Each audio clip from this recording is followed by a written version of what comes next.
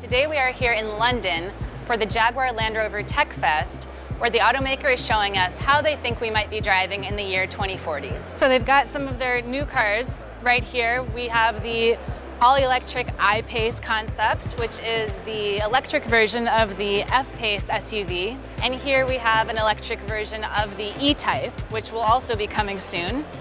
But the real draw for the event today is, of course, the Future Type, which you can't see because it is only accessible via virtual reality.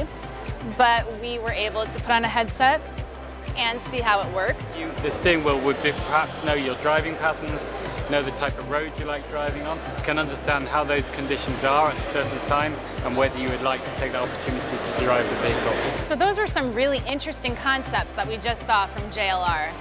I guess we'll see in 25 years if it pans out.